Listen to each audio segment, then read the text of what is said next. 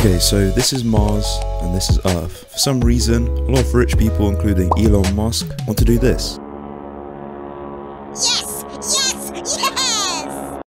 So today, I want to talk about why, in my opinion, putting people on Mars is a stupid idea for the most part, but I will be fair and present the reason for why we should, so that you can make your own mind up. Without further ado, let's start. Imagine you were planning a once-in-a-lifetime vacation to a remote, breathtaking island. You've heard stories about the stunning landscapes and the unique wildlife, but as you start looking into the logistics, you realize that this dream vacation comes with a hefty price tag. The cost of transportation, accommodation, and supplies that you need are astronomical. Now imagine that this island that you want to go to was a funny little place called Mars. The point I'm trying to make is that sending someone to Mars is very expensive. In fact, this little vacation would cost around $100 billion. This is why we have massive problems on Earth, such as climate change, poverty, and countless other problems that are much more pressing than sending a guy to Mars. Now obviously, I get the argument that humans are explorers by nature and that we should go to Mars just because it's there. Don't get me wrong, I would also be very proud of society if we filmed someone playing Minecraft on Mars. That would be a banger video. But is it really necessary? If you want to be Dora the Explorer, then go explore the depths of the oceans. I made a YouTube short the other day about this topic, and I got a comment saying, while exploring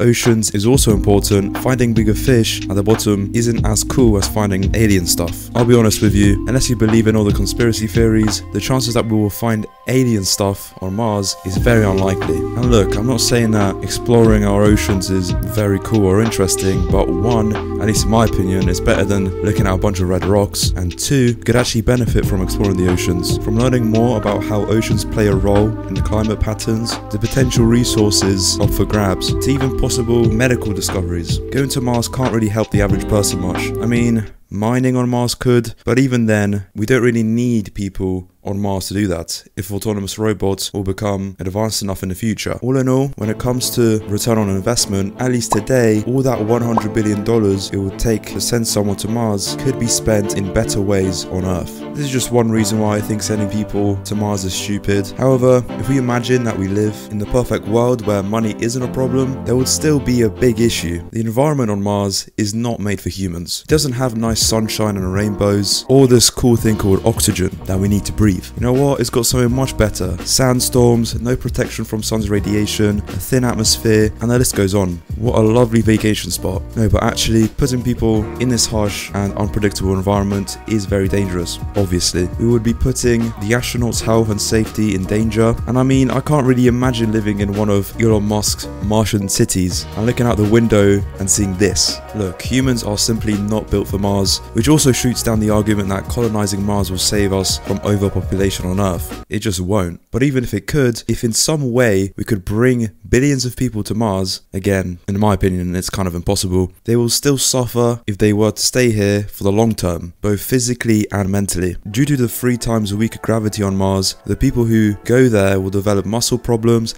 and bone density loss. Obviously, we could solve these problems by simply making everyone to go to the gym, which has shown to at least work on the ISS to mitigate these risks. However, if there is a city of people, I doubt that all of them will want to do this every day. It's one thing to have a few astronauts comply, but an entire colony of gym goers is quite incomprehensible. Unless of course they're forced to, which would undermine their human rights. But hey, Elon Musk has a plan, I guess. Staying on Mars for the long term will also lead to mental problems, which could also be caused by the fact that they are stuck in an inflatable bubble on a hostile planet where they can't go outside, at least without a whole spacesuit. Also, especially for the first astronauts who get to Mars, psychological isolation will be a big problem. You would have to be another level of mentally strong to live on Mars. Away from your family, possibly forever. You can only interact with a small number of people. Again, possibly forever. This could drive anyone insane. But you know what? It's in the name of exploration. Now, that probably sounded quite sad and gloomy, and you may have already made your mind up about this whole "is sending people to Mars a good idea" debate. However,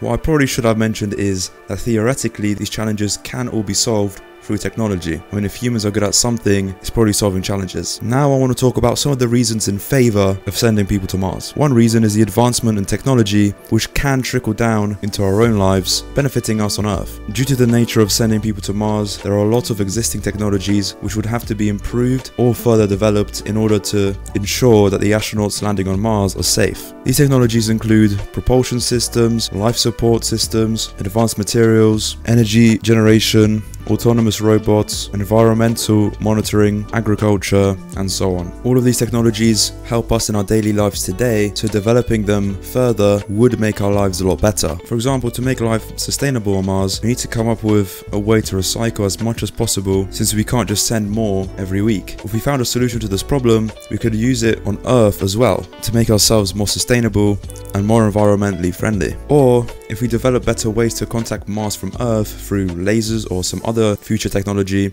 we can improve the global communication networks that we have on Earth, such as the internet. And you can make this case for pretty much any other technology, from new types of vehicles to new types of medicine, pretty much anything. Another reason in favor of sending to Mars is having a backup in case something happens on Earth. Now, I know I just spent like half the video talking about why humans are not built for Mars and that they will probably live a very dystopian life if they were to live there, but there is a good argument still that we need a backup planet. Every day it seems we are getting closer to some kind of apocalypse on Earth, whether it's a nuclear war or climate change or Yellowstone. Having a backup planet just in case something was to happen could be a good idea, simply to ensure our species survives. At the end of the day, we are here on Earth to provide a better future for our descendants, and while in my opinion a large-scale evacuation of Earth is pretty much impossible, maybe in 100 years technology will have advanced enough for us to be able to do so. But to be able to develop these futuristic technologies, we will need a lot of engineers and scientists, and probably the best way to increase the amount of engineers and scientists is by inspiring them, which is the next reason in favor of sending people to Mars. Seeing a video of a person stepping foot on Mars is probably going to be the highlight of the century. It will be the biggest achievement in human history,